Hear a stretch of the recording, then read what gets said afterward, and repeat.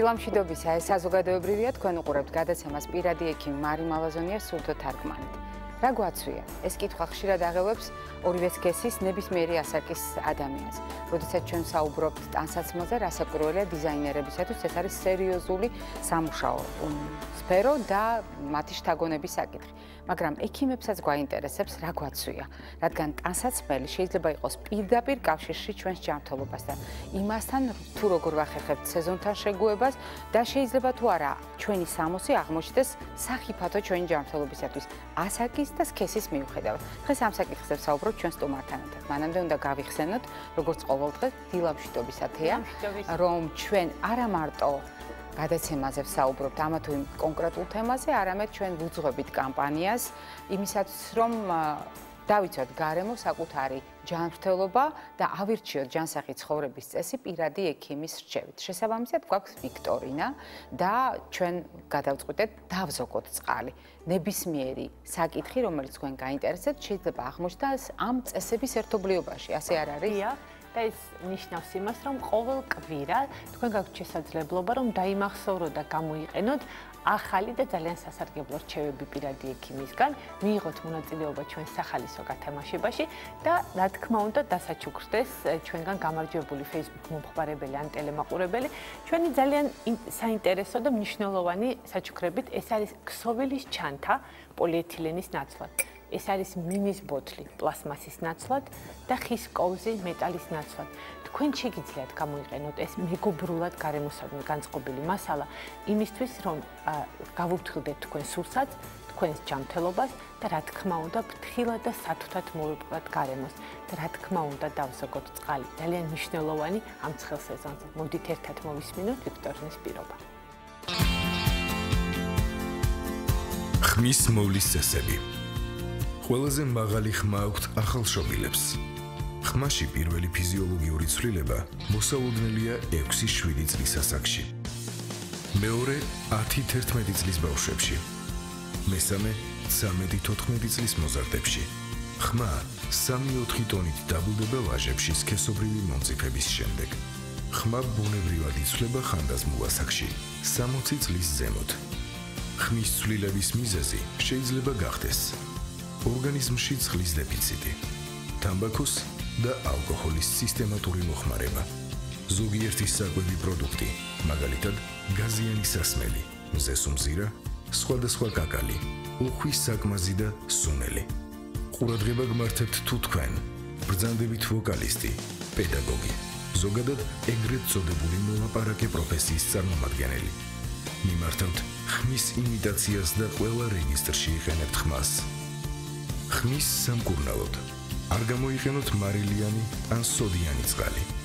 რეკომენდებულია დამატენიანებელი საშუალებები, ზეთიანი ხსნარები. ყოველ 2 საათში ერთხელ დაასვენეთ ხმა. გამოიყენეთ სუნთქვითი ვარჯიშები. ჩაისუნთქეთ ცხვირით ისე, რომ გამოზნიქოთ მუცელი და ნეკნები. ამოსუნთქვისას თქვით ანუ ისისინეთ. სულ ცოტა 20-30 წამი. ან წარმოთქვით რაიმე სიტყვა. გახსოვდეთ, სურდოს ფონზე ეგრეთ წოდებული ცხვირისმიერი ხმა ერთი კვირის განმავლობაში ფიზიოლოგიურია, მაგრამ თუ 2 კვირაზე მეტად გახანგრძლივდა, გაიარეთ კონსულტაცია ექიმთან. თუ ბავშვი ხმამაღლა ლაპარაკობს, აუცილებლად შეუმოწმეთ სმენა. თუ მოულოდნელად ერთი შეხედვით უმიზეზოდ ჩაგეხლიჩათ ან დაკარგეთ ხმა, აუცილებლად მიმართეთ ექიმს. სიცოცხლის გახანგრძლივება და არაგადამდებ დაავადებათა თავიდან აცილება შესაძლებელია სწორი კვებით, რეგულარული ფიზიკური აქტივობით, თამბაქოზე უარის თქმით. აირჩიე ჯანსაღი ცხოვრების წესი პირადი ექიმის რჩევით. ჯანსაღი ცხოვრების წესი გულისხმობს იმას, რომ ჩვენ ვუსმენთ ჩვენს ორგანიზმს და ვცდილობთ გარემოსთან სწორად ადაპტაციას სეზონის მიუხედავად.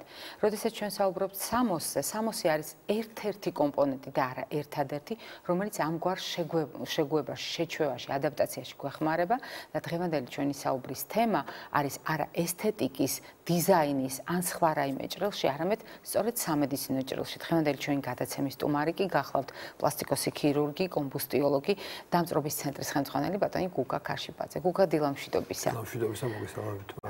ძალიან სასიამოვნოა ჩვენ ვცდილობთ წლების მანძილზე პრობლემა დავინახოთ სხვადასხვა ჭრილში და სასიამოვნოა ამ შემთხვევაში ის ფაქტი, რომ ძალიან პრაქტიკულად ვისაუბრებთ სერიოზულ სამედიცინო პრობლემებზე, რომელიც აქტუალურია რასაკვირველია სეზონთან დაკავშირებით. ჩვენ ძალიან კარგად ვიცით, რომ ადამიანს სჭირდება როგორც ზაფხულთან, ასევე გაზაფხულთან, შემოდგომასთან, ზამთართან შეგუება და ამ შეგუების პროცესში იყენებს სამოს. მაგრამ არის პრობლემები, რომელთა ჯერ გააზრება უნდა მოხდეს იმისათვის, რომ სწორად შევარჩიოთ შემდეგ სამოსი. ზაფხულში რისი გვეშინია? რა არის ის მთავარი სამედიცინო პრობლემა, რომელიც ამ შემთხვევაში თქვენი პროფესიიდან გამომდინარე არის აქტუალური? პირველი საფრთხე არის მაღალი ტემპერატურა, რომელიც ხშირად იწვევს სხეულის გადახურებას. ძალიან სერიოზული პრობლემაა, ასევე არათუ იშვიათია მზის დაკვრას რო ეძახიან და ხანგრძლივად ოღონდ ქუდის გარეშე მზის გულზე ყოფნა, თავის სიმპტომებია განსაკუთრებულად ეს ორდნი პრობლემა აღიქვამენ ბავშვები და მოხუცები, ამიტომ ერთ-ერთი პირველად მინდა აღვნიშნო, რომ თვითონ ტანსაცმელი უნდა იყოს, ანუ სამოსი უნდა იყოს უსაფრთხო, ჩვენთვის და საფრთხე შემცველი არ უნდა იყოს და მეორე ისეთი სამოსი უნდა გქონდეს სეზონის მიხედვით შერჩეული, რომ გარემო იყოს უკვე უსაფრთხო ჩვენი ორგანიზმისთვის, რაც ძალიან მნიშვნელოვანია, იმიტომ რომ მერწმუნეთ ერთი შეხედვით თითქოს ისეთი უსაფრთხო პირობებშიც კი საკმაოდ სერიოზული ჯანმრთელობის პრობლემები შეიძლება მივიღოთ. ჩვენ ამ საკითხს დეტალურად დაუბრუნდებით, თუმცა მე მინდა რომ მაყურებელს განვუმარტოთ ის, რაც თქვენ ახლა ბრძანეთ.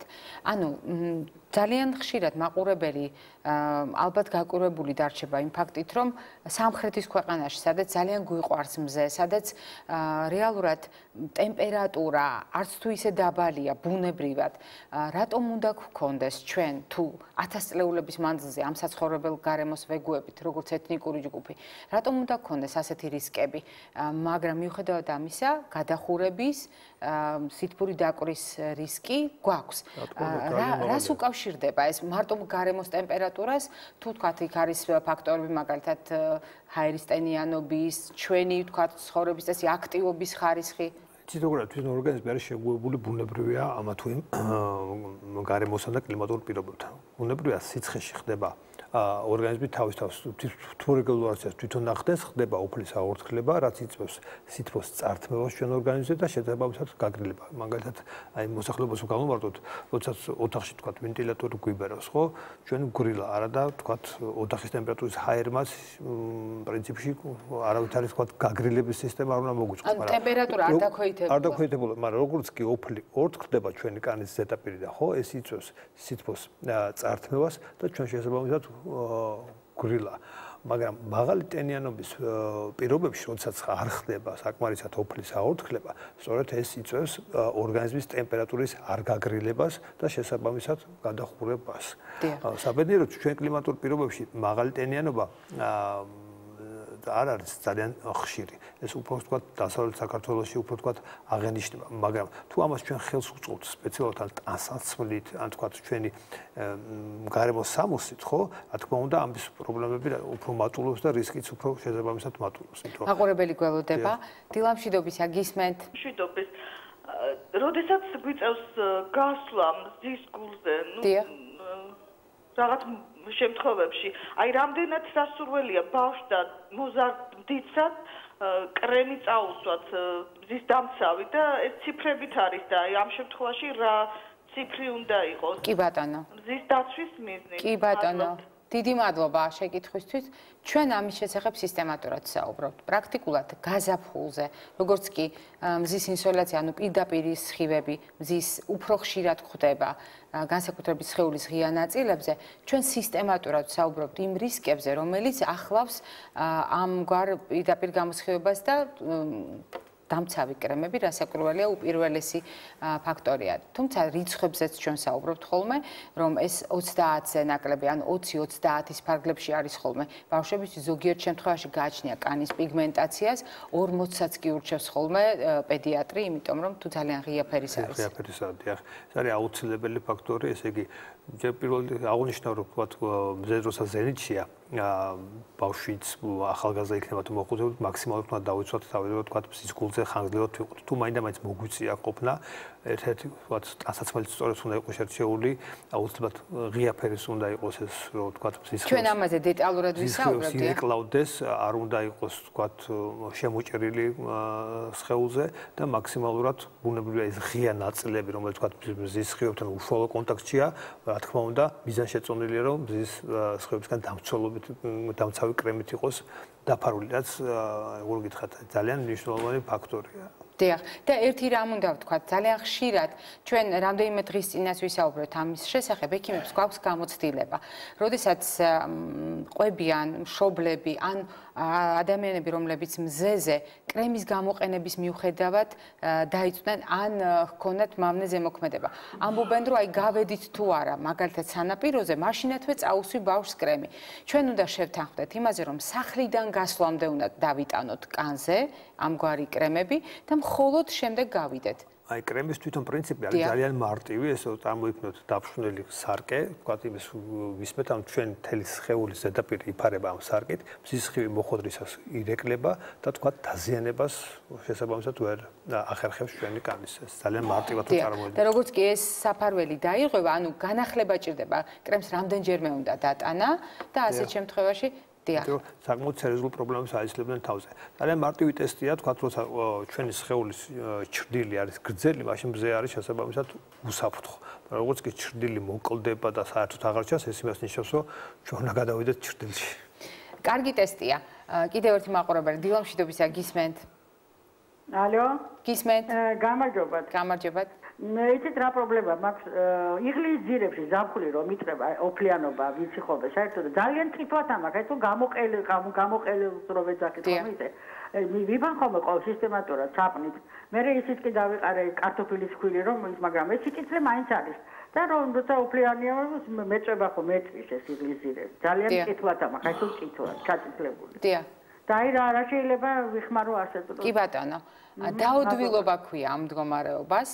ქართულად დაოდვილობა ქვია, როდესაც გამომწვარია კანი, ასე ამბობენ ხოლმე ბავშვებზეც ამბობენ, განსაკუთრებით ზაფხულში ეგრეთ წოდებული პამპერსები, ანუ საფენები, როდესაც აქვთ ბავშვებს და ყველა მოსახრელ ზონაში არის ამისი რისკი. თქვენ როგორც ქირურგი რას ურჩევთ ხოლმე?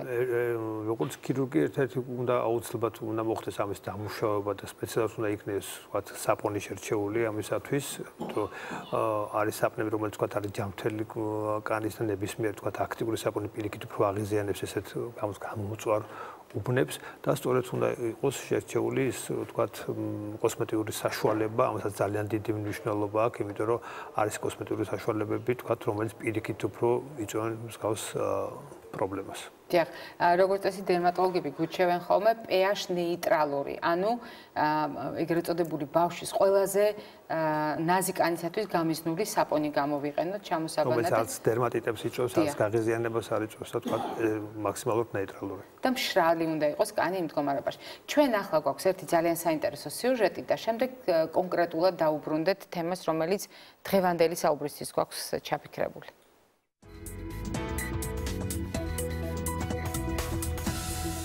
ცოტა რო გამოვწიო არა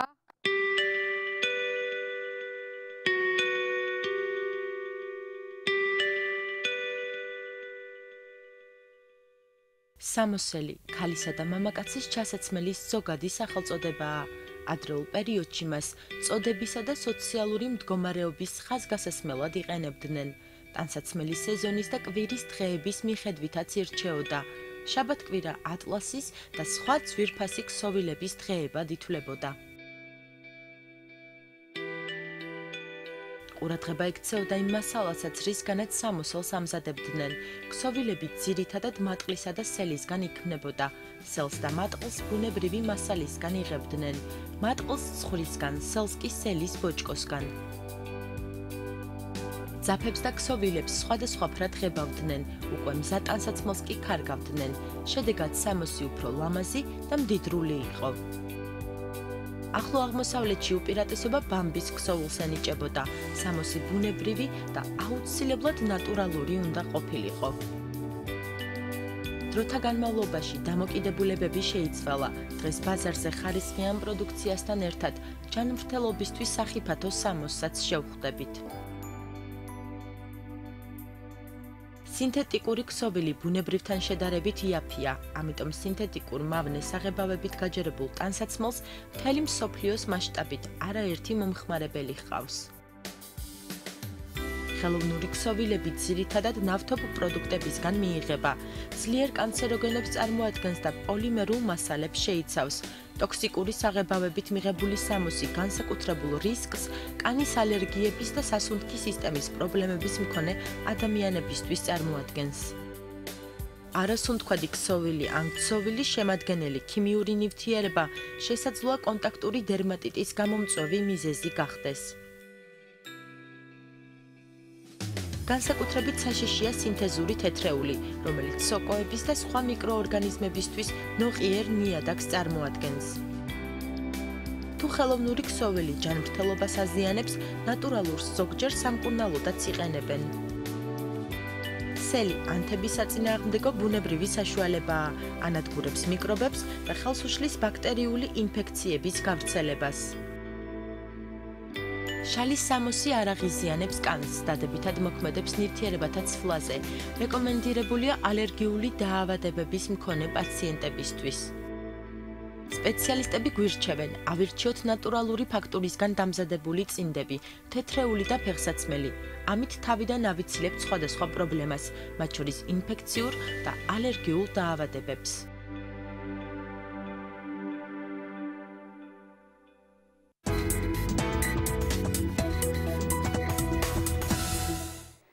ვაგრძელებთ სამოსზე საუბრით.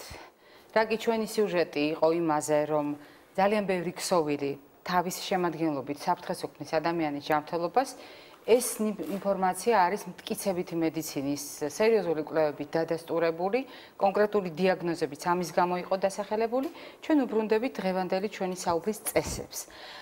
თქვენ რამდენჯერმე დაიწყეთ საუბარი იმაზე, რომ ორგანიზმის დაცვით რეაქციაში, ანუ თერმორეგულაციის განხორციელებაში, ტანსაცმელი შეიძლება დაგვეხმაროს, ან შეიძლება ხელი შეგვიშალოს. შევაფასოთ, რამდენად კარგად არის ჩაცმული დღეს ჩვენი სტუმარი. ამ შემთხვევაში ჩვენ გვაცვია, მოდით უფრო დეტალურად ვნახოთ, თეთრი მაისური, რასაც ამოვნოა, რომ ჩვენი არხის ლოგოთი არის ეს ყველაფერი, ანუ თეთრი მაისური აცვია და ღია ფერის შარვალი. მაისური არ არის გრძელსახელოებიანი. მოდით შეგვიფასეთ ამგვარი ჩაცმულობა ეს. ბუნებრივია, მაისური რახან გრძელსახელოებიანი არ არის. ერთი შეხედვით თითქოს მოკლესახელოებიანი მაისურში უფრო უნდა გრილოდეს, მაგრამ ბუნებრივია მზისგან და გარემო პირობებისგან გრძელსახელოების არ ქონდა, ხელს უშლის და ვერ იცავს. განსაკუთრებით სადმე სასეირნოდ მივდივართ. ბუნებრივია, ერთ-ერთი რაც ყველაზე ძალიან მომწონს ეს არის ფერი, ღია ფერია და თქვა. თეთრი, ხო? თეთრი და არ არის ძალიან მჭიდროდ არ არის ჩვენ მარკაზე. და ნატურალური ქსოვილია, ანუ ბამბა. დიახ.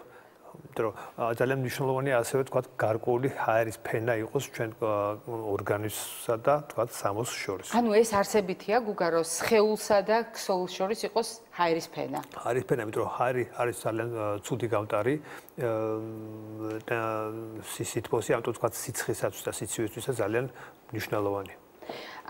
ჩვენ როდესაც ვამბობთ თავსაბურავზე, ამასაც ხაზი გავუსვით რამდენჯერმე, რომ თავსაბურავი გჭირდება. სხვათა შორის, აღარ არის ახლა აქტუალური ქოლგიციერული, თუმცა კარგი იქნებოდა. კეპი, რომელიც მაქსიმალურად იცავს და სხვათა შორის ოფთალმოლოგებს ძალიან უყვართ, რაც შეიძლება გრძელი კეპი, იმიტომ რომ ასეთ შემთხვევაში თვალებიც დაცულია. კეპი ღია ფერის. ღია ფერის ჯობია, ამიტომ კიდევ ერთხელ გავიმეორებ, ღია ფერის ჩვენი ტანსაცმელი ჩვეულებრივად ირეკლავს მაქსიმალურად სისხლივებს და თქვა ნაკლებად აღწევენ ჩვენ ორგანიზმს. მუქი ფერი კი პირიქით შთანთქავს მას და ეფექტიც უფრო ნაკლებია. დიახ. აქ არის ერთი რისკი. ჩვენ ხშირად საუბრობთ ხოლმე, რომ ძალიან მჭახე ფერის შეფერილობა თუ აქვს სამოს, ეს შეიძლება იყოს მიმზიდველი სხვადასხვა სახის მწერებისთვის. და შესაბამისად ალერგიული ადამიანებისათვის ძალიან მიმზიდველი გამოგვივიდა ეს ჩაცმულობა. ამიტომ ჩვენ ვეცდებით ახლა სხვა კომბინაცია გამოვიყენოთ და გითხარით რა დაუშვით შეცდომა, ანუ რა შეცდომა დაუშვით ამ შემთხვევაში. ანუ თქვენ ბრძანეთ რომ გრძელსახელოებიანი კარგია. აი ასეთი გრძელსახელოებიანი მოგწონს? კარგი იქნება ასეთი არჩევანი ზაფხულში. ერთ ფერი არ მოწევს მუქი ფერის რო არის შესაბამისად ორჯერ და სამჯერ უფრო დაგვსხება მუქი ფერის სამოსში. მიუხედავად იმისა, რამ სისქეა, შეიძლება სისქე ერთი და იგივე ჰქონდეს ღია ფერის ქსოვილს, ანუ თეთრი სამოსი ჰქონდეს იგივე სისქის, იგივე ქსოვილისგან, მაგრამ მუქ ფერში უფრო დაგვსხება. რა თქმა უნდა. და ეს არ არის ფსიქოლოგიური. ბუნებრივია მუქი ფერის ისედაც ცხელა და მიუხედავად იმისა, რომ ჩვენთვის საყვარელი ფერია ქართველებისთვის, ჯობია ღია ფერი, დაფული გავატაროთ ღია ფერებში. ჩვენ გვაქვს კიდევ ერთი საშუალება გავასწოროთ შეცდომა. რაკი თქვენ გვეუბნებით, რომ გრძელსახელოებიანი კარგია და ავირჩიოთ ღია ფერის.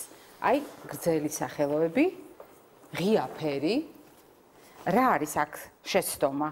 რა შეცდომა დაუშვათ? თავარი არის თქვა რა მასალისგან არის დამზადებული ეს ყველაფერი, ბუნებრივია, მაქსიმალურად ჩვენ ტემპერატურა, რომელსაც თქვა ჩვენი სხეულით ნელ-ნელა იწევს, ის ოფლის აორთქლების საშუალება უნდა მიეცეს მას ჩვენ კანს და შესაბამისად უნდა გაგრილდეს, თორე გამოვა ისე რომ თქვა ძალიან სწრაფად მივიღებთ არ გაგრილებას, ანუ ჩვენი სხეულის ტემპერატურა ნელ-ნელა აიწევს, რომელსაც შესაბამისად საკმაოდ სერიოზული პრობლემები მოყვება, ანუ ჩვენი ორგანიზმის გადახურება და მე უნდათ გადახურება ეს არც ისეთი სასიამოვნო ტრავმა, რომელსაც თან აღწევს, ვთქვათ, თაბრუსხვევა, თვითგონების კარგვაც, ღებინება და რა გითხათ, იმიტომ რომ ესეთ პაციენტს უკვე შეიძლება სწრაფად უნდა გაუწიოთ პირველადი დახმარება. თქვენ ახლა ჩამოთვალეთ ნიშნები. მოდით კიდევ ერთხელ ჩამოვთვალოთ, ანუ რეალურად გადახურებაზეა. გადახურებაზეა საუბარი, თავის ტკივილით იწყება, გონების დაბინდვა, შეიძლება გონების კარგვაც კი შეგრძნება, იმის რომ სადაცაა გადავარდება. ტკივილი არასასიამოვნო შეგრძნება, გულისრევა, ღებინებაც კი მოგეთ ესეთ დროს რა თქმა უნდა პირველი დახმარება არის, რაც შეიძლება სწრაფად. ცხელება შეიძლება ჰქონდეს ადამიანს ტემპერატურის მატება. ცხელება უფრო თქვათ ბზის დამწრობასთან ერთად თუ არის კომბინაციაში შემთხვევაში ცხელებაც და ერთგვარი კანკალის დისკომფორტი და თავის ნიშნები, მაღალი ტემპერატურაც კი. ანუ ამ შემთხვევაში მაყურებას ვფიქრობ გაუჭირდება აღიქვას ქსოვილი. ამ შემთხვევაში რატომ დაგვიწუნა გუგამ არჩევანი, იმიტომ რომ ქსოვილი არის ისეთი ფაქტორის, რომელიც კომპრესის ეფექტს უფრო შექმნის, ვიდრე აორთქლების ეფექტს, რის გამოც მიუხედავად იმისა, რომ ის თეთრია, გრძელი სახელოებით არის, მაინც არ არის მიზანშეწონილი გამოვიყენოთ იმ დანიშნულებით. ანუ კანსა და თქვათ სამოს შორის სივრცეში ტენიანობა გაიზრდება, დამატებით აღარ მოხდება ჩვენი ოფლის აორთქლება, რაც შესაბამისად გადახურებას შეუწყობს. დიახ. თეა გვაქვს შეკითხვები? დიახ. შეკითხვა გვაქვს მასთან დაკავშირებით, რომ თუ ადამიანს აქვს სხეულის ღია ნაწილზე, ანუ მხარზე ამ შემთხვევაში საუბარი, დამწრობის შემდგომი ნაწიბური, მზეზე გასვლისას რაიმე განსაკუთრებული მოვლა ჭირდება, ან 4 წლის წინანდელი ნაწიბურია? კარგი კითხვაა, ძალიან. კარგი კითხვაა. თუ ეს ნაწიბური ეგრეთ წოდებული არის შედარებით ახალი, ანუ 1 წლის 4 წლის წინანდელია. 4 წლის წინანdelთან თქვათ არავითარი რეკომენდაცია მას არ ჭირდება, თქვათ არ არის აუცილებლად ბზის სხივებისგან სპეციალურად დავიცვათ, იმიტომ რომ შესაბამისად ახალ ნაწიბურს ჭირდება ხოლმე, რომ რუჩს განსხვავებულად იღებს ხოლმე და ამიტომ ესეთი შედარებით ახალი ნაწიბურები და თქვა დამწრობის ნაკვალები უნდა დაიფაროს მაქსიმალურად, მაგრამ 4 წლის შემთხვევაში რა თქმა უნდა მაყურებელი არ არის აუცილებელი. დილა მშვიდობისა, გისმენთ? ალო, გისმენთ? გამარჯობა. ჩემი გოგონა იქნება აგვისტოში 8 თვით. დიახ. მაინტერესებს ბევრი ზოგმა სხვადასხვანაირად გვირჩია, შესაძლებელია თუ არა, ან თუ არის შესაძლებელი ზღვის დონიდან რა დონეზე დავასვენოთ ბავშვი აგვისტოში და რა გავითვალისწინოთ თქვენი მოწვეული სტუმრის სპეციალობიდან გამომდინარე, ან სხვაზე თუ შეიძლება ამ ასაკის ბავშვის გაყვანა და რა გავითვალისწინოთ აქვს ბავშვს რაიმე სპეციფიკური, ანუ აქვს რამე პრობლემა ჯანმრთელობასთან დაკავშირებით, რისი გათვალისწინება ჩვენ გვჭირდება ახლა რეკომენდაციების გაცემა? არა, არაფერი. ფისტიბანდი არ არის შეგრულიო და გვირჩიეს რომ ფაში არ წაევს. ზოგმა პირიქით გვირჩია სახელს არ უსწრის და აქედან გამომდინარე, თქვა როგორ შევიმოსმოთ თუ ავიყვანოთ და ასე შემდეგ. კი ბატონო, დიდი მადლობა შეკითხვისთვის. ჩვენ გასულ პარასკევს გქონდა საგანგებოდ ამასთან დაკავშირებით გადაცემა, სადაც ყველა ასაკობრივი ჯგუფის ბავშვისთვის განსაზღვრეთ რომელ კლიმატურ ზონაში ჯობს დასვენება. და შევთანხმდით, რომ პირველი წლები, სიცოცხლის პირველი წლები, განსაკუთრებით რაც უფრო ღია პიგმენტაცია აქვს ბავშვს, უნდა მოვარიდოთ მზეს. მაგრამ 8 წლის გოგონასთვის 8 წლის გოგონა თქვა, ხო? 8 თვის ბავშვისთვის ეს სერიოზული თემა, სწორედ ამაზე ვისაუბროთ. მზეზე ესე იგი, ბუნებრივია ზღვაზე დაყვანა და დასვენება თავისუფლად შეიძლება. ერთ-ერთი რეკომენდაცია იქნება, რომ თქვა დილას გავიყვანოთ ხოლმე და მზის აბაზანა იქნება თუ წყალში წასვლა იქნება ეს ყველაფერი დილით 11 საათამდე და 4 საათის მერე, იმიტომ რომ ამასაკის ბავშვის კანი არის ძალიან თხელი, ძალიან ნაზი, ხშირად მინახია კიდევაც რომ შუადღეს მზე არის ზენიტშია და ქოლგის ქვეშ ყავს მშობელს გონია რომ ქოლგის ქვეშ ეს ბავშვი არის დაცული, ბუნებრივია ხდება პლაჟზე ირიბად მზის ხეობის მიღება, იმიტომ რომ კენჭი, წყალი, ყველაფერი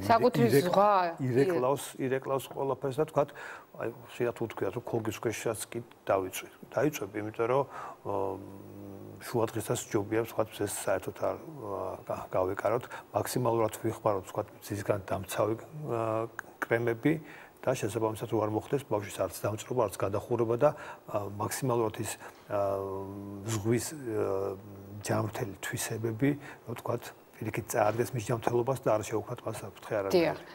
თუმცა ასეთ შემთხვევაში, როგორც პედიატრებმა გვითხრეს, წლამდე ასაკის ბავშვებთან დაკავშირებით ზღვაზე დასვენებას მაინც და მაინც თამამად არ მიმართავენ ხოლმე, არ ურჩევენ და თუ მაინც და მაინც გადაწყვეტ, აუცილებლად უნდა შეთანხმდეს ეს პედიატრთან, იმიტომ რომ მან უნდა კონკრეტული რეკომენდაციები გასცეს ასეთ შემთხვევაში. თეა, წაგვიკითხე ერთი შეკითხვა. დიახ, ანუ შეკითხვა გვაქვს ესეთი, გამიგია რომ მზე როდესაც არ არის ზღვაზე, ანუ მოღრუბლული ამინდია, ბევრად უფრო საშიშია დამწრობის მიღების თვალსაზრისით და რამდენად სწორია? სწორია? არ არის აუცილებელი, ვთქვათ, ხშირად ღრუბლიან ამინდშიც კი ჩვეულებრივად მივიღოთ დამწრობა, რომ ვთქვათ კიდევაც რომ მზეს ვთქვათ, ფაქტურად არც იყო ღრუბლიანი ამინდი იყო, იმიტომ რომ ის მზის სხივები, რომელიც ვთქვათ, იწვევს ჩვენი კანის ეგრეთ წოდებულ დამწრობას, ხო, მისთვის ვთქვათ, ღრუბელი არ არის შეფერხება არანაირი, იგივე ვთქვათ, მსგავსი შემთხვევები, ვთქვათ, იგივე გუდაურშიც ყოფილა, ისეთ ნისლშიც კი მივიღიათ, ვთქვათ, დამწრობა. კიდე ერთი ამის დამატება, იმიტომ რომ ესეთ პერიოდში, როცა ვთქვათ, გაზაფხულიდან უკვე ზაფხული იწყება, ჩვენი კანი არის ძალიან თეთრი, აი პირველი მეორე ვიზიტი მაინდამაინც მზის გულზე, ხო, ნელ-ნელა შევაპაროთ ჩვენ კანს, რათა მივიღოთ თანაბარი რუჯი და აი ეს ჩვენი ქართული სურვილი, რომ ერთ დღეში და ორ დღეში ორი კვირის რუჯს ვერ მიიღებ ვერანაირად, ბუნებას ვერ მოუგებ, რაც არ უნდა ეჭიდაო და რაც არ უნდა ებრძოლო. და რატომ უნდა ვეჭიდაო? არ ვიცი და ყველა ვარიანტში დამარცხებული ვიქნებით. მაყურებელი გორთება, დილამშვიდობისა, გისმენთ? ალო? გისმენთ? დილამშვიდობის. დილამშვიდობის. ქალბატონო მარი, ასეთი შეკითხვა მაქვს გენაცვალე. ჩემი ქალიშვილი არის 47 წლის. დიახ. აგერ ბოლოს 3 წელიწადია სახეზე, აი აბსოლუტურად მთლიანად მოიცვა სახე ყვითელმა ყავისფერმა ლაქებმა. დიახ. ხო, ეს ხდება წელიწადში 6 თვე აქვს ამ ადამიანს სახეზე. საშინელი შესახეთი არის. ხო და ეს ზესთან დაკავშირებულია, დერმატოლოგისტის არის პაციენტი თუ რისგან არის, თუ შეიძლება რომ დაგვაყვალია. არ გათიშოთ ქალბატონო. თქვენს ქალიშვილს არ გაუვლია ექიმთან კონსულტაცია მიუხედავად იმისა, რომ ეს პრობლემა აქვს წელიწადში 6 თვის განმავლობაში. როგორც მე ხვდები, არ გაუვლია. გასაგებია. კი ბატონო. გუგა, როდესაც შევლაპარაკობთ კანის პიგმენტაციაზე, სხვათა შორის, მე მინდა გთხოვოთ, რომ ძალიან ყურადღებით მოისმინოთ 23 ივნისის გადაცემა, იმიტომ რომ კანის პიგმენტაციაზე გვექნება საგანგებოდ გადაცემა და მე დიდი სურვილი მაქვს, რომ თქვენ მიიღოთ პასუხები კითხვაზე. ბუნებრივია, პირველ რიგში უნდა დაისვას დიაგნოზი, გამოიწვია ეს პიგმენტური ლაქები, იმიტომ რომ მის გამოწვევის მიზეზი იყოს შეიძლება სხვადასხვა იყოს. მათ შორის შინაგანი ორგანოების მდგომარეობა. უბრალოდ შესაძლებელია ვთქვათ, მზეზე გასვლა და ვთქვათ, რაღაც გარკვეული პერიოდი პროვოცირებას უკეთებდეს ამას ყველაფერს. მაგრამ პირველ რიგში აუცილებლად არის დასასმელი დიაგნოზი. დიახ, იმიტომ რომ რა თქმა უნდა, დერმატოლოგმა კითხვა დაგვისვა ქალბატონმა, დერმატოლოგმა უნდა ნახოს, რა თქმა უნდა ნახოს კანის ექიმმა, მაგრამ ამავე დროს უნდა გავითვალისწინოს შინაგანი ორგანოების მდგომარეობა, იმიტომ რომ ეს შეიძლება იყოს მაგალითად ზოგიერთ ენდოკრინულ ორგანოსთან დაკავშირებული და აქედან გამომდინარე ეს პრობლემა.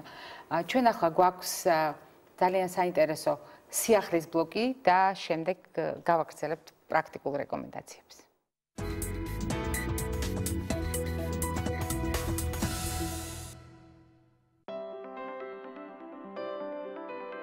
რატომ უნდა დავლიოთ წყალი მიუხედავად იმისა, წყურია თუ არა? ამერიკის დაავადებათა კონტროლისა და პრევენციის ცენტრის მონაცემებით მნიშვნელობა აქვს ყველა დეტალს. დღის განმავლობაში დატვირთვას კლიმატს, საკვებ რაციონს და თუ აქამდე ითვლებოდა, რომ ნორმა 6-დან 8 ჭიქამდე იყო, დღეს ეს მონაცემი განხილვის საგანია. ამიტომ ნუ დაითვლით მიღებული წყლის რაოდენობას. ეცადეთ მაქსიმალურად გამოიყენოთ საოცარი სასმელი იმისთვის, რომ იყოთ უფრო ჯანმრთელი და აქტიური. წყალი კანს სიჯანსაღეს უჯრედულ დონეზე უნარჩუნებს, აცხადებს მაიოს კლინიკა. მართალია ის აკნესგან ან ეგზემისგან ვერ განგკურნავთ, თუმცა კანის ზედა ფენა, ეპიდერმისი თუ სათანადოდ დატენიანებული არ არის, კანი კარგავს ელასტიურობას და შრება. წყალი აუცილებელია ძვალსახსართა სისტემის ჯანმრთელობისთვის. 2012 წელს ჩატარებულმა მცირე მასშტაბიანმა კვლევამ აჩვენა, რომ პაციენტებს რევმატოიდული ართრიტით, წყალბადით მდიდარი სასმელის მიღება ტკივილის გაყუჩებაში ეხმარება. წყალი წონაში კლების პროცესს უწყობს ხელს. 2015 წელს ჩატარებული ერთ-ერთი კვლევის მიხედვით, იმ ადამიანებმა, ვინც საკვების მირთმევამდე რამდენიმე წუთით ადრე წყალს იღებდნენ, წონაში სხვებთან შედარებით გაცილებით მეტი დაიკლეს. წყალი ხელს უწყობს საჭმლის მომნელებელი სისტემის მუშაობას, ამცირებს თავის ტკივილის რისკებს. კვლევები ამტკიცებს, რომ დღის განმავლობაში რამდენიმე ჭიქა წყლის მიღება მამაკაცებში შარდის ბუშტის კიბოს განვითარებას აფერხებს, ეხმარება გულსისხლძარღვთა სისტემას. ადამიანი, რომელიც ყოველდღიურად საჭირო რაოდენობის წყალს მიირთმევს, საქმესე უფრო მეტად ორიენტირებული და მობილიზებულია. და ბოლოს, წყალი აუცილებელია იმისთვის, რომ მთელი დღის განმავლობაში თავს ბედნიერად, მხნედ, ენერგიულად და მოტივირებულად გრძნობდეთ.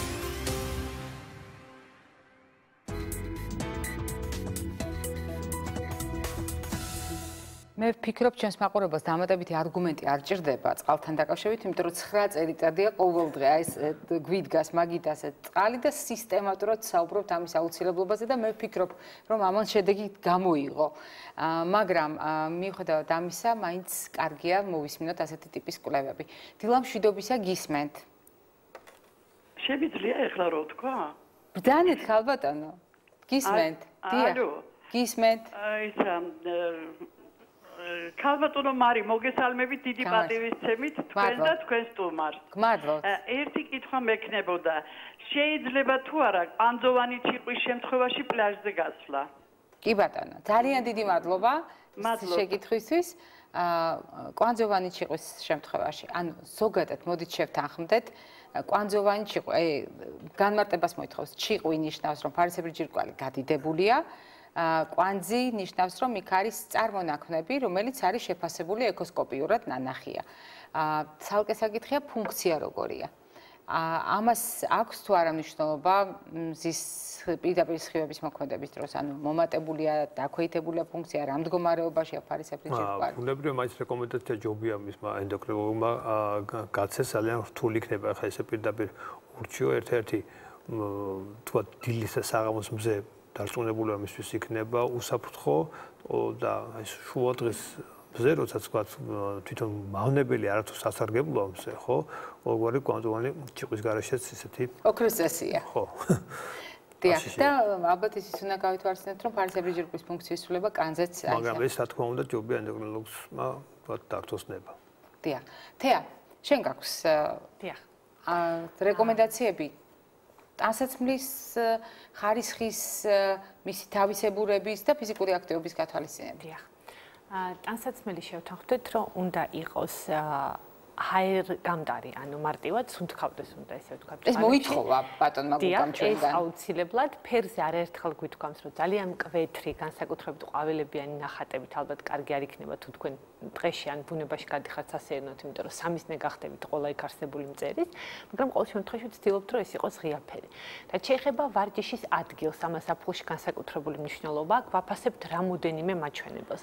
პირველი და ყველაზე მთავარი, რამდენად ხართ მოშორებული გზიდან. მეორე ძალიან მნიშვნელოვანი რა საფარზედ გახართ, იმიტომ რომ ყველა საფარი ზაფხულში სავარჯიშოდ გამოსაყენებელი არ არის, განსაკუთრებით ეს ხელოვნურ საფარების გარკვეულ სახეს ეხება, იმიტომ რომ ისინი ხურდებიან და მოძრაობას აფერხებენ. ასევე ძალიან მნიშვნელოვანია როგორია ტემპერატურა და ტენიანობა, იმიტომ რომ შეგახსენებთ ჩვენ გვაქვს ამაზე არაერთხელ ნათქვამი, რომ ტენიანობა ზრდის არსებულ ტემპერატურას. ანუ აკორექტირებს. დანარჩენი მნიშვნელოვანი არის სად არის მზე, ანუ შეგიძლიათ ჩრდილის შეაფასოთ, როგორც ჩვენმა სტუმარმა ბრძანა, ან ბოლო ძევით აიხედეთ, რაც უფრო ახლოს არის თქვენთან მზე, მით უფრო სახიფათოა ესეთ მზეში ვარჯიში. რას ვაკეთებთ? ვაკორექტირებთ გარკვეულ ნაწილებს ვარჯიშის. მაგალითად, ჩვენ შეგვიძლია შევამოკლოთ მოთელვა. ანუ გავაკეთოთ სულ რამოდენიმე მოძრაობა, ვთქვათ, ფეხების, ხელების, ტორსისთვის და ეს სიცხე სრულიად საკმარისი იქნება, რომ ჩვენ მოვემზადოთ. ასევე ვაგდებთ ტემპს, ანუ თუ ჩვენ გვიყვარს სირბილი, გადავდივართ სიარულზე. ასევე შეგვიძლია გამოვიყენოთ სავარჯიშოდ ნებისმიერი რაღაცა, რაც მექანიკურად გადაადგილდება. მაგალითად, გორგოლაჭები, რატომ? იმიტომ რომ შემხედრი ჰაერი ძალიან კარგად გაგრილებთ. ასევე ძალიან კარგი გადაწყვეტილება, თუ თქვენ მიაშურებთ წყალსატევს. ოღონდ გვახსოვდეს, რომ თუ თქვენ აქტიურად ივარჯიშეთ ზღვის მდინარის ტბის სანაპიროზე, აუცილებლად პულსი უნდა გასწორდეს, თქვენ უნდა გაგრილდეთ და მხოლოდ შემდეგ შეგიძლიათ ჩახვიდეთ სიბრწყალში. ან პირიქით გააკეთეთ, დაიწყეთ ვარჯიში წყალში და წყალში ხართ აბსოლუტურად უსაფრთხო, თქვენ შეგიძლიათ მაქსიმალური დატვირთვა თქვენთვის ჩვეული გადაიტანოთ წყალთან. ძალიან მნიშვნელოვანი რჩევა იყო და ამიტომ მე მინდა რომ მაყურებელმა ყურადღებით მოისმინოს. ანუ ვირბინეთ, აქოშინებულები, ჩავხტით სიბრწყალში, გადავეშვით აუში ან ზღვაში არის სახიფათო. ძალიან სახიფათოა, მიუხედავად იმისა, როგორია თქვენ ჯანმრთელობის ამოსავალი მდგომარეობა, ეს შეიძლება იყოს სახიფათო ძალიან ჯანმრთელი ადამიანისთვისაც. თუ თქვენ მაინც და მაინც მოგწონთ გაგრილება, თქვენ შეგიძლიათ გაგრილდეთ ვარჯიშის წინ. ეს შეიძლება იყოს წყალში, ანუ წყალსატევის გამოყენება, თქვენ შეგიძლიათ მიიღოთ ასევე გრილი შხაპი. ძალიან კარგი რჩევა, ოღონდ სიფრთხილით, თუ თქვენ გაქვთ მაგალითად წიაღების რაიმე პრობლემა, სველი თმით, ანუ არა ბოლომდე შემშრალებული თმით შეგიძლიათ დაიწყოთ ვარჯიში, იმისთვის რომ შედარებით გაგრილდეთ. ასევე გასაგრილებლად შეგიძლიათ გამოიყენოთ, თუ თქვენ მაინც და მაინც მოგწონთ სირბილი ან მაღალ ინტენსიური დატვირთვა, სველი ღრუბელი, რომელთაც შეგიძლიათ სხეულის ღია ნაწილები გაიგრილოთ. ასევე ძალიან მნიშვნელოვანია ის, რომ თქვენ იღებთ წყალს მთელი დატვირთვის განმავლობაში, დატვირთვამდე და დატვირთვის შემდეგ. ესე ძალიან მნიშვნელოვანია. ასევე ძალიან მნიშვნელოვანია რომ თქვენ გაქვთ შესაძლებლობა გამოიყენოთ მოღრუბლული და წვიმიანი ამინდი განსაკუთრებით ვარჯიშისთვის, იმიტომ რომ ესეც არის გაგრილების საუკეთესო საშუალება. ასევე ძალიან მნიშვნელოვანია თქვენ შეაფასოთ თქვენი სხეულის და თქვენი ოჯახის წევრების სხეულის ზედაპირის ზომა, რაც უფრო პატარაა ეს ზედაპირი, მით უფრო ადვილად გადახურდებით, შესაბამისად ბავშვებისთვის ეს განსაკუთრებით საშიშია. კიდევ ძალიან მნიშვნელოვანია ის, რომ თუ თქვენ გაქვთ გარკვეული ტიპის დაავადება, მაგალითად ისეთი დიაგნოზი, როგორც არის გაფანტული სკლეროზი, ერიდეთ სიცხეში გარეთ ვარჯიშს თქვენთვის საუკეთესო ზაფხულის პერიოდში არის კარგად გაგრილებული, დახურული დარბაზები, აუზები და ასე შემდეგ. თუ თქვენ ირჩევთ სათამაშო სახეობას, მაგრამ ვერ ეგუებით მაინც და მაინც მკვეთრად მზეს, ასევე შეგიძლიათ გამოიყენოთ ნებისმიერი თანამედროვე მიღწევა სათამაშო სახეობების, როცა თქვენ შეგიძლიათ ეკრანთან ითამაშოთ ნებისმიერ რაღაცა და ამავე დროს იმყოფებით კარგად განიავებულ გარემოში. თუ თქვენ გაქვთ ჩვევა უბრალოდ სამსახურის შემდეგ ან შესვენებისას გაისეირნოთ, აირჩიეთ სასეირნოდ დიდი სავაჭრო ცენტრები და არ გამოიყენოთ, ვთქვათ, მექანიკური გადასაადგილებელი საშუალება, იარეთ კიბით და იქნებით გაგრილებულ გარემოში. თუმცა აუცილებლად უნდა ხაზგასმით კიდევ ერთხელ თქვა, რომ რეკომენდაცია ნახევრად სველ, ნახევრად მშრალ, როგორც გნებავთ, ისე აღვიქვათ თმასთან დაკავშირებით, თუ ჩვენ არ გვაქვს პრობლემები, ასეთ შემთხვევაში შეიძლება გავთამამდეთ და არ გავაკეთოთ ეს ზამთარში, იმიტომ რომ ამით მენინგიტი არ დაგვემართება, მაგრამ შეიძლება დაგვემართოს მაგალითად ყურის ანთება და მსგავსი სხვა რამ. არც გარდამავალ სეზონზე, მხოლოდ ძალიან მკვეთრ სიცხეში. რაც შეეხება განსხვავებას მზის დაკვრასა და სითბურ დაკვრას შორის, მაყურებლისათვის შეიძლება შედეგს ჰქონდეს უფრო დიდი მნიშვნელობა, ვიდრე საკითხის არში გარკვევას, მაგრამ ჩვენ მაინც უნდა გავმიჯნოთ ერთმანეთისაგან მზის დაკვრა და სითბური დაკვრა. ანუ მარტივად როგორ შეგვიძლია ახსნათ, ანუ ერთ შემთხვევაში მზის გამო გადავხურდით, მეორე შემთხვევაში შეიძლება მზეზე არ ვართ, მაგრამ თბილად ჩავიცვით ან არაადეკვატურად ჩავიცვით. მოდ განვარტოთ ეს საკითხი. თვითონ გადახურების დროს მთელი ორგანიზმის გადახურება ხდება, ანუ თქვათ ჩვეულებრივად ჩვენი სხეულის ტემპერატურა ნელ-ნელა მაღლა იწევს, რაც შესაბამისად ამ ანუ 36 ნახევარი აღარ არის? 36 ნახევარი სამწუხაროდ აღარ არის. შესაბამისად თვითონ ის მექანიზმები, რაც ორგანიზმს გააჩნია თავისით, როგორც ვთქვათ, მოხდეს ოფლის აორთქლება და ამის ხარჯზე დაკარგოს ტემპერატურა, ეს მექანიზმის ჩაკეტვა ხდება, ანუ ჩვენ ნებილ თუ უნებლიეთ ამას უწყობთ ხელს, ეს იქნება ჩვენი ტანსაცმელი იქნება თუ გარემო პირობები, რა პირობებში ჩავაგდეთ ჩვენი ორგანიზმი, შესაბამისად არ ხდება ორგანიზმის ხელოვნურად ტემპერატურის დაცემა და ეს უკვე ლოკალური პრობლემა გადადის უკვე ზოგად პრობლემაში, ხდება მთელი სხეულის გადახურება, რაც ვთქვათ, ასე თუ ისე საკმაოდ სერიოზული დისკომფორტია. და კლინიკური ნიშნებით განსხვავდება მზის დაკვრა და სითბური დაკვრა.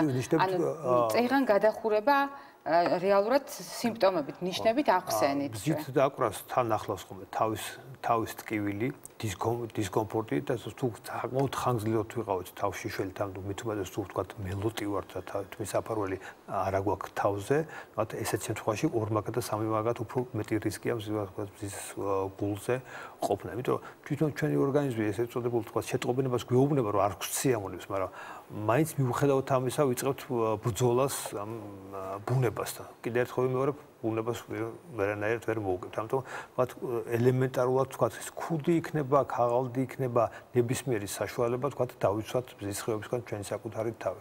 ანუ თავის ტკივილი და უსიამოვნო შეგრძნება შეიძლება იყოს პირველი ნიშანი, რომელიც მიგვანიშნებს, რომ ორგანიზმს შეექმნა პრობლემა სითბოსთან უბრალოდ ტემპერატურასთან გამოსვლა. თავბრუს ხვევა, ღებინების შეგრძნება, თვითონ გთხოვს, რომ იქნება რამენაირად ჩრდილში გადავიდეთ. ბუნებრივი ამ დროს არის აუცილებელი, რა თქმა უნდა, ვთქვათ, ტანსაცმელსაც შეიძლება სწრაფად გახსნა. აი ეს უნდა მეკითხა, ანუ რას ვაკეთებთ ასეთ დროს? პირველ რიგში ესე იგი გადაყვავს ჩრდილში, მაქსიმალურად ხდება ორგანიზმის ამ ტანსაცმლისგან მაქსიმალურად განთავისუფლება. თუ ამას ვაშილიფებთ ადამიანს, გავუხსნით, ვერ ვახერხებთ, ხდება ტანსაცმლის დასველება, რა თქმა უნდა, შესაბამისად, იმიტომ რომ სველი ტანსაცმელი სწრაფად ხდება მისი სითხის აორთქლება და ეს კიდევ უფრო ხელოვნურად ვიწვევთ, ვთქვათ, სითბოს დაცემას. გუგა, კითხვა უნდა დაგისვათ, ვიდრე ცივი წყლის, ვთქვათ, შესაბამისად, ან ყინული თუ იქნება ეს მაგისტრალური სიზარყვების ლოკალიზაციის ადგილზე, რომ ხელოვნურად დავაგდოთ მისი ტემპერატურა, თუ ეს ყველაფერი არ გვაქვს, შეგვიძლია ვთქვათ, სველზე წარშიც კი გავახვიოთ ესეთი პაციენტი. აუცილებლად უნდა კითხო, ზუსტად ამის დასაზუსტებლად. ძალიან ხშირად შევნიშნავთ ხოლმე, რომ მამაკაცები ასველებენ ხელსახოთს ან თქვათ ნაჭერს და შემდეგ ასე გადახვეულს კეფასთან ჩაიდებენ ხოლმე. მაგალითად პერანგის შიგნით ან მაისურზე ზემოდან. არის თუ არა ეს გაგრილების საშუალება? ბუნებრივად ეს რეალურად მუშაობს. კიდევ ერთხელ ვამბობ, რომ თქვათ, როცა სითხე ორთქლდება, ეს ჩვეულებრივად სითბოს არტყმებს ორგანიზმს და რაც უფრო ეს ლოკალიზაცია არის, თქვათ, მაგისტრალური სიზარღვების ადგილზე, მით უფრო სწრაფად ხდება ჩვენი ორგანიზმის, თქვათ, გაგრილება. სად არის ეს მაგისტრალური სიზარღვები? გითხარით, იმიტომ რომ თუ ჩვენ გადავწყვიტეთ, რომ გავაგრილოთ ორგანიზმი, ისიც ვიცოდეთ, სად უნდა მოვახერხოთ ამის გაგრილება. მაგალითად, ცივი წყალი გვაქვს ჭურჭელში და შეგვიძლია უბრალოდ კონტაქტით, ხო? ესად რა ზონები უნდა იყოს? კისერზე ეს არის იღლიების არეში, ეს არის საზარდულის არეში, სადაც თქვათ შედრებით სწრაფად ხდება, აი თქვათ შეგვიძლია ყინულიანი პარკები ამ უბნებზე დავადოთ და სწრაფად მოხდება თქვათ პირველადი დახმარება და ორგანიზმის ტემპერატურის კონტროლი. ანუ გუგა, ამ შემთხვევაში გულისხმობთ, რომ მაგალითად მაქვს ცივი წყლით სავსე ბოთლი პირობითად. შემიძლია მივიდო ყელის მიდამოში ორივე მხარეს, მაგალითად შეიძლება ბოთლი იღლის ფოსოშიც კი მოვახვედროთ, ან საზარდულის მიდამოში მიიდოთ. ერთ-ერთი ძალიან უნდა გავაფრთხილდეთ, თუ ჩვენ გამოვყენთ, ვთქვათ, ცალკე ყინულს, ეს არ უნდა იყოს, ვთქვათ, უშუალოდ კონტაქტში არ უნდა შედიოდეს, ვთქვათ, კანთან, რათა ვთქვათ, მუყინო არ გამოუწვევს. ჯობია იყოს ეს ჩვეულებრივ ნაჭერში გახვეული, ბუნებრივია ეფექტი მაინც ექნება და ამას ვთქვათ, დავიცავთ უშუალოდ მუყინვისაგან. იმიტომ რომ ყოფილა რომ არასწორად ჩატარებული პირველადი დახმარების დროს პირიქით უფრო ზღვაც ზიანი მიუყენებთ. შეიძლება წარმოვიდგინოთ, რომ ადამიანს დამწრობა განუვითარდა ჩაცმოს. აი ასეთ დროს სამოს როგორ ვექცევით? რა თქმა უნდა, ესე იგი ხდება მისი სწრაფად მოცილება. თუ ეს არის ადუღებული წყალი, ბუნებრივია, რაც შეიძლება სწრაფად გახდა და ცივ წყალთან კონტაქტი. აქვს ამ დროს გახდას თავისი წესი. მაგალითად, ხელი მაქვს დამწვარი, გადამესხვა მდუღარე და მაქვს 60-ზე ტანსაცმელი. წესი არის ერთი, რაც შეიძლება სწრაფად. ანუ ჯერ ჯამთელ მხარეს ვხდი? ისე იგი წესი ესეთია, ჯერ იხდება ჯამთელი მხარე და მე თქვა დამწვარი ხარი, მაგრამ შესაძლებელია თუ თქვა ამაზე სწრაფად შეგვიძლია ან უცბად შემოჭრა თქვა, ან თქვა თავი პრინციპი რა არის, ის დაზიანებული უბანი სწრაფად გამონთავისუფლოთ ტანსაცმლისაგან, რათა კიდე არ მოხდეს მისი ჩახურება და დაღრმავება ასეთი ჭრილობის. აი ეს არის თავი პრინციპი.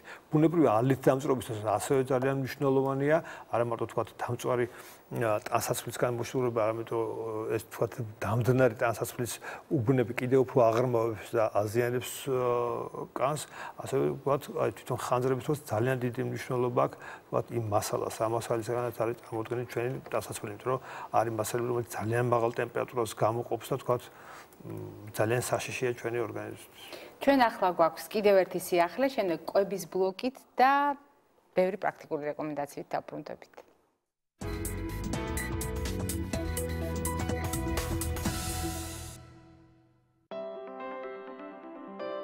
კიტრი ყოველდღიური რაციონის აუცილებელი კომპონენტი. მისი სასარგებლო თვისებების შესახებ ექსპერტები საუბრობენ. მდიდარია საკვები ნივთიერებებით, შეიცავს ვიტამინებს და მინერალებს, დაბალკალორიულია, ანტიოქსიდანტების წყაროა, კარგია წონაში კლებისთვის, ქოლესტერინის დონეს დაბლასწევს, დიდი რაოდენობით წყალს შეიცავს. აუმჯობესებს საჭმლის მომნელებელი სისტემის მდგომარეობას. შეუცვლელი საკვებია შაქრიანი დიაბეტის მქონე პაციენტებისთვის, სისხლში შაქრის დონეს არეგულირებს. სპეციალისტების რჩევაა გავამდიდროთ რაციონი და მაქსიმალურად ვეცადოთ კიტრი ყოველდღიურად მივირთვათ, ეგრეთ წოდებული ცოცხალი სალათების თუ სხვადასხვა ბოსტნეულთან კომბინაციის სახით. მეცნიერები ასევე აქვეყნებენ ახალი კვლევის შედეგებს, რომელიც პომიდორს და მის საგემოვნო თვისებებს ეხება.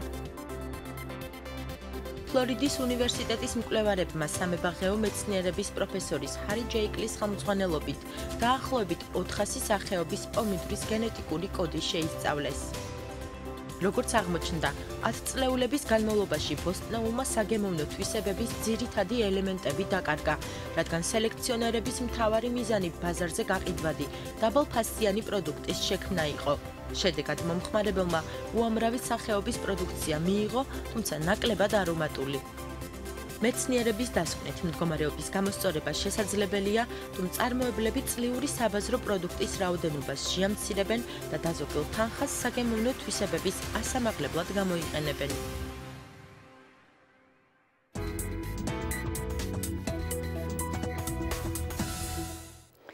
ჩვენ კვების ზონით ვაგრძელებთ და მე პირდაპირ დავიწყებ კონკრეტულ რეკომენდაციებს, როდესაც ჩვენ ვლაპარაკობთ გაგრილებაზე, აუცილებელი კომპონენტი, სასიცოცხლოდ მნიშვნელოვანი კომპონენტი არის წყალი. ჩვენ დღეს რამდენჯერმე დაუბრუნდით ამ თემას და კიდევ გველოდება წინ წესები ამასთან დაკავშირებით, ამიტომ ბევრ დროს არ წაგართმევთ. წყალი აუცილებელი კომპონენტია. თუმცა არსებობდა 1000 წლეულების მანძილზე დამკვიდრებული ხრიკები, რომელთა მეშვეობითაც ჩვენ ვახერხებდით ტემპერატურასთან ადაპტაციას. მე უბრალოდ მინდა დავაზუსტო, რომ როდესაც ზაფხულში ვლაპარაკობთ ოფლის დიდი რაოდენობით გამოყოფაზე, არ დაგვავიწყდეს, რომ წყალთან ერთად ჩვენ მარილსაც ვკარგავთ. ამიტომ ზოგიერთი ტიპის მარილის კომბინაცია, მაგალითად მინერალური წყლის შემადგენლობაში ძალიან გვეხმარება ამ ბალანსის აღდგენაში. თუმცა იმ წესების დაცვით, რომელსაც რამდენიმე წუთში მოისმენთ. ცხელი ჩაი, მაგალითად უხვად შეკმაზული სანელებლებით საკვები, წიწაკა, მწარე წიწაკა და სხვადასხვა სახის მცენარეული ნაყენი, რომელიც შეიძლება იყოს გამოყენებული იმისათვის, რომ ადამიანი გახურდეს და დიდი რაოდენობით ოფლი გამოყოს. რაოდენ უცნაურადაც არ უნდა გეჩვენებოდეთ, კარგად დათბილული ადამიანები, თავსაბურავიანი ადამიანები, ცხელი ჩაის ჭურჭლით, ანუ უпростоრად ჭურჭლით, რომლის შიგთავსი არის ცხელი ჩაი, ან უხვად შეკმაზული საკვები. აღმოჩნდა, რომ ეს არის დაცვითი რეაქცია, როდესაც ადამიანებმა არაფერი იცოდნენ თერმორეგულაციის შესახებ და საკუთარი შეგრძნებებით განსაზღვრავდნენ, რომ ასე უკეთესია. რატომ? იმიტომ, რომ ამ ნივთიერებების დამსახურებით ადამიანის ორგანიზმი ცდილობს თვითონ გაგრილდეს, ანუ გამოყოფს დიდი რაოდენობით ოფლს და ასეთი ტიპის გაცვლა-გამოსვლა გარემოსთან არის მისი ორგანიზმის ტემპერატურის კლების წინაპირობა. და შესაბამისად, თუ ამას ზაფხულში ვაკეთებთ, შეიძლება ეს იყოს შვების მომგვრალი, მაგრამ ცხადია სიფრთხილით.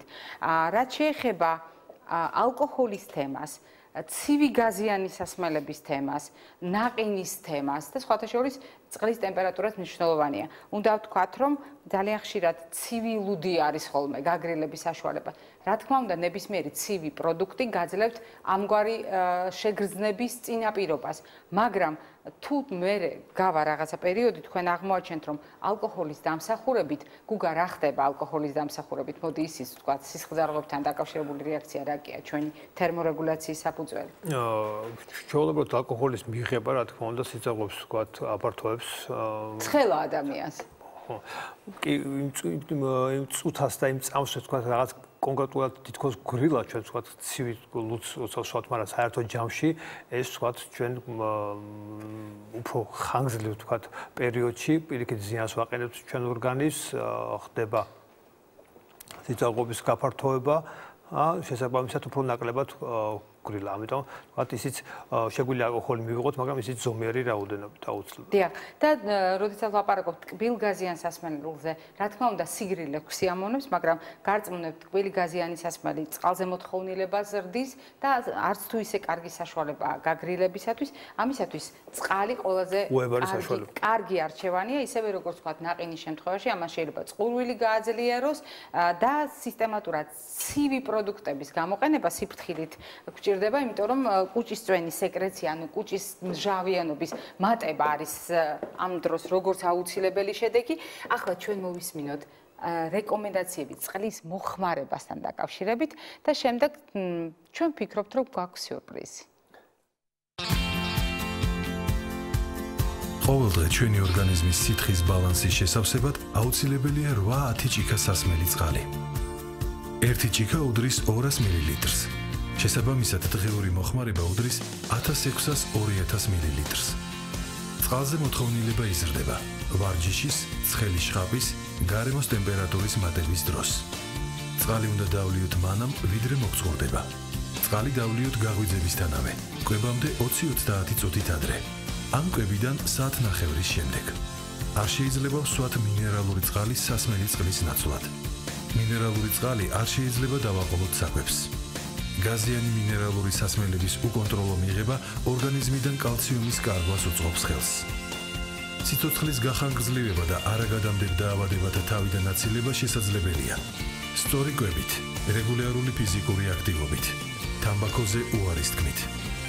აირჩიე ჯანსაღი ცხოვრების წესი პირადი ექიმის რჩევით. ჩვენ გავიხსენეთ წყლის მოხმარების წესები, თუმცა როგორც დაგპირდით, ჩვენ სრულიად მოულოდნელი თემა გვინდა შემოგთავაზოთ. თუ ტრადიციულად ჩვენ ერთმანეთს პროფესიულად მიმართავთ თქვენობით, თავისუფლებას მივცემ და ამ ბლოკში ვისაუბრებთ შენობით, იმიტომ რომ სრულიად განსხვავებულ თემაზე ვსაუბრობთ. მაყურებელს უნდა გავუმხილოთ ის, რაზედაც პირადად მე არ მიყვარს ხოლმე საუბარი, მაგრამ მინდა გავიხსენო 90-იანი წლები, როდესაც სტუდენტობის პერიოდში პირველად მოეწყო ჩვენი ნამუშევრების გამოფენა. მხედველობაში გვაქვს ჩვენი ნახატების გამოფენა. შემდეგ ეს ტრადიცია გაგრძელდა და პრაქტიკულად ძალიან ხშირად ჰქონდა ხოლმე ერთობლივი გამოფენები და ძალიან სიამოვნებით ვიხსენებ ამ ფაქტს. თუმცა დღეს მე მაქვს საჩუქარი მაყურებლისათვის, იმიტომ რომ ჩვენ გვაქვს კარგი საშუალება თქვათ იმის შესახებ, რატომ მუშაობს მამასთან ერთად გუგა. მე და მამა ვმუშაობთ, ასე ქვია იმ პროექტს, რომელიც რეალურად არის პერსონალური გამოფენა, ნახატების გამოფენა.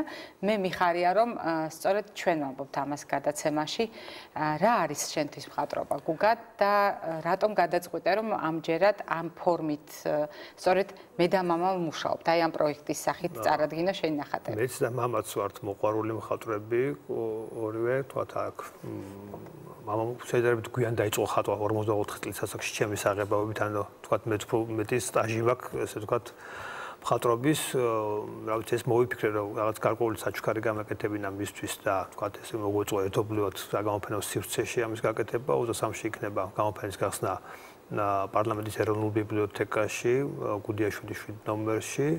რა ვიცი, მობნადით ნახავთ, მაგრამ ერთი ეგ ვიცი, რომ მთელი ცხოვრება ერთმანეთს ვეჯიბრებოდით, არა მარტო მხატვრობაში, ისედაც ყველაფერში, აი ესე ვთქვათ, მოწინააღმდეგები ვართ. აქაც გარკვეული შეჯიბრთან გვექნება ალბათ საქმე. ნახოთ, როგორ მთავრდება ასეთი შეჯიბრი. თუმცა ფრაზა საიდანაც შენ ეს აიღე ბატონი ელდარ შენგელაიას ფილმიდან, იქ ვაჟი პირიქით შთაგონებაა მამის, ყოველ შემთხვევაში ვაჟი ცდილობს რომ იყოს მამის შთაგონება და ამიტომაც ქვია მე და მამა ვმუშაობთ ეს რეპლიკა ამას უკავშირდება. თუმცა მე მინდა ვისარგებლო ამ შემთხვევით და ვთქვა რომ ყველა ის გამოფენა რომელიც ჩვენ ერთად გვქონდა, ეს არის ერთგვარი წინა მოსამზადებელი ეტაპი იმისათვის რომ შენ აი ამ ფორმით ასეთი ნამუშევრებით ამ საფეხურით წარდგეს საზოგადოების წინაშე. რა თქმა უნდა, ჩვენ დიდი სიამოვნებით შემოგიერთდებით და ვნახავთ შენს ნამუშევრებს, მაგრამ მე ალბათ მინდა ისიც ვთქვა, რომ როდესაც შევლაპარაკოთ მხატვრობაზე, რა არის ეს არის დასვენება, რეალობისგან გაქცევა, თუ ეს არის პროფესიის ნაწილი, იმიტომ რომ პლასტიკოსი ქირურგისათვის პრინციპში ფორმები, ხაზები ეს არის განუყოფელი ნაწილი. ეს არის ალბათ ყველაფერი ერთად, ერთი შეხედვით იმაზე მეტიც კი არის, ვთქვათ, მაგრამ ეს არის დასვენებაც, არის ჰობიც, არის ეს მეხმარება კიდევაც, სხვანაირად თვალითაც სხვანაირად ხედავ, პრობლემასაც სხვანაირად აღიქმავს, ვაჭრილში წარმოგიდგენია ეს ყველაფერი. ყოველ შემთხვევაში ბედნიერი ვარ რომ ხატავ. ძალიან მომწონს ეს ფრაზა, ბედნიერი ვარ რომ ხატავ. მე მინდა რეალობაში დაგაბრუნო ცოტა ხნით. იმის გამო რომ ჩვენ რამდენიმე წუთი გვრჩება და მაყურებელსაც უნდა უპასუხოთ, ამჯერად როგორც ექიმა უნდა უპასუხო მაყურებელს. თეა რას გვეკითხება მაყურებელი? შეკითხვა არის ესეთი, რომ მთაში დასვენებისას ბავშვისთვის მზეზე გამთბარი წყალი, აბაზანა ან თქვათ პატარა აუზი ხომ არ ქმნის რადიაციული დასხმების საფრთხეს? რადიაციული საფრთხე ცოტა გადაჭარბებულია ასეთ შემთხვევაში, რა თქმა უნდა, მაგრამ მოდით ავუხსნათ. არავითარი პრობლემა არ უნდა იყოს, თქვათ, პირიქით ეს ზისხიობისგან გამთბარი წყალი, თან ისეთ ტემპერატურაზე ატმოსფეროზე, თქვათ, სასიამოვნო ძალიან ცივი იქნება და არ ძალიან ცხელი ბავშვისათვის, ბუნებრივია, ხა მეც საკუთარ ბავშვსაც, თქვათ, ანალოგიურად რაჭაში, როდესაც თქვათ, მოსახერხებელიც არის, ესე დადებ წლითავზე აბაზანას და თქვათ, ჩვეულებრივად მიიღებს ხოლმე აბაზანას. არანაირი პრობლემა არ უნდა იყოს. მithumetes რადიაციული გამოსხივებასთან დაკავშირებით. დიახ, რადიაციასთან დაკავშირებით, ანუ ჩვენ პირდაპირ მზის სხივების ქვეშ რადიაცია არ იგულისხმება, ანუ იგულისხმება ულტრაისფერის სხივები, რომელიც ზიანის მომტანია. არა რადიაციული სხივები, ანუ არამედ ულტრაისფერის სხივები. რაც შეეხება რადიაციას და ბუნებრივ ეგრეთ წოდებულ რადიოაქტიულობას, ეს არის ნიადაგში, რადონის სახით და შესაბამისად არის წყალშიც, მაგრამ როდესაც ლაპარაკი ამის სწორად და ადამიანის სასარგებლოდ გამოყენება გვაქვს მხედველობაში, რა თქმა უნდა, არ არის ეს ჯანმრთელობისათვის ზიანის მომტანი. გვაქვს კიდევ კითხვა თეა? დიახ, შეკითხვები გვაქვს იმასთან დაკავშირებით, რომ თუ თქვათ ერთხელ უკვე გქონდა, ანუ ცუდად გახდა ოჯახის წევრი მზეზე. შემდეგ, ანუ ეს ნიშნავს, რომ მზეს საერთოდ უნდა მოვარიდოთ?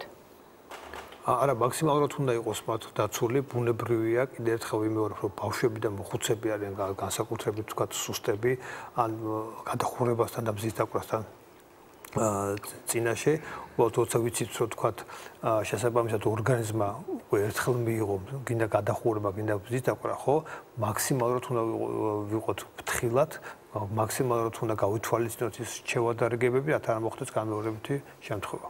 მე დაუბრუნდები ისევ ბოლო სიტყვაობაში, ვიდრე დავამშვიდობებით მაყურებელს, მე ამ შემთხვევაში დაგემშვიდობები არა როგორც ექიმს, არამედ როგორც მხატვარს, გისურვებ წარმატებას შენს გამოფენაზე. მე მინდა რომ არა მარტო შენ აღმოაჩინო ბევრი რამ შენს მხატვრობაში, არამედ ჩვენს აღმოვაჩინოთ ახალი გუგა ქაშიბაძე იმ ნახატებში, რომელიც ჩვენ გველოდება გამოფენაზე. მაყურებელს შევახსენებ, დღეს ჩვენ ტანსაცმელზე ვსაუბრობდით, ძალიან ბევრი სამედიცინო პრობლემის ჭრილში და დღევანდელი ჩვენი გადაცემის სტუმარი გახლდათ პლასტიკოსი ქირურგი, კომბუსტიოლოგი, დამწვრობის ცენტრის ხელმძღვანელი ბატონი გუგა ქაშიბაძე. ჩვენ ერთმანეთს შევხვდებით ხვალ და სეზონის გათვალისწინებით ზოგიერთი სახის ნაკბენზე და შედეგად განვითარებულ დაავადებაზე ვისაუბრებთ. ნახვამდის დღეგრძელობას გისურვებთ.